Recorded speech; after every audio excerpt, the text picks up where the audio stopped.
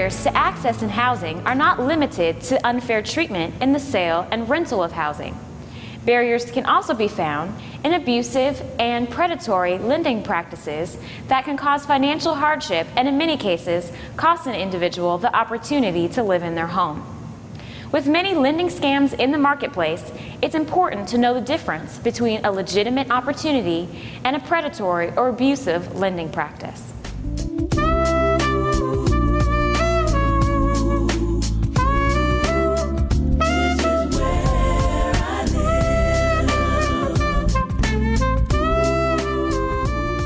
We purchased the home after, we have 2 kids, and just wanting them to have a stable life and a secure life, and getting a home and building on top of that. Predatory lending is a threat to fair housing because predatory lending generally targets the people who are most vulnerable and who are intended to be benefited by the fair housing laws.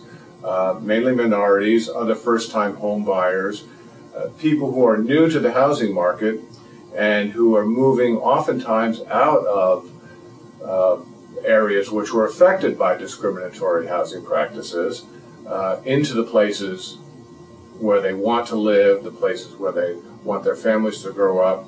And predatory lending has a tendency to disrupt that and frustrate those dreams and sometimes force those families apart. Predatory lending refers to abusive lending practices that deceive borrowers about the terms of their loans. Through aggressive selling techniques, the lender may convince a borrower to accept unfair loan terms. So how can you avoid predatory and unfair lending practices? Follow these steps provided by Freddie Mac's Don't Borrow Trouble campaign. First, say no to easy money. Second, always talk to several lenders to find out the best loan. Never sign any documents without reading them first. And finally, ask about additional fees. Last year in October, my husband had a stroke, and we were just getting back on our feet at that time, trying to build up again. I also was working 2 other jobs to try to keep up with the house payment. Our payments were getting further and further behind. I thought my world was going to fall apart. After choosing and receiving a loan, sometimes a borrower may not be able to keep up with the payments for the loan. There are many common predatory scams that target borrowers who are struggling to keep their homes. Some scams to look out for include modification scams, home title scams, equity skimming foreclosure rescue scams, and foreclosure rescuers.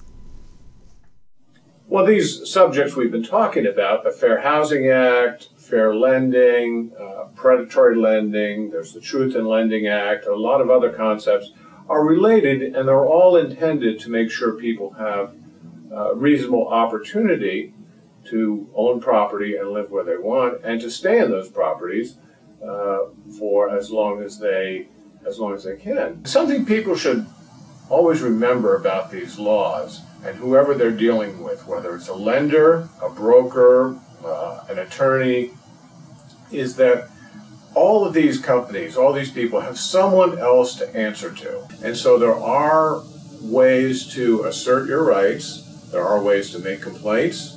There are agencies, nonprofits such as Inland Fair Housing, that can investigate and take help with claims, or can at least refer people to the proper avenue. There are a lot of regulations, and I know it's difficult, but it's up to individuals to assert their rights and take advantage of those regulations and those governmental bodies that do exist to monitor these abuses.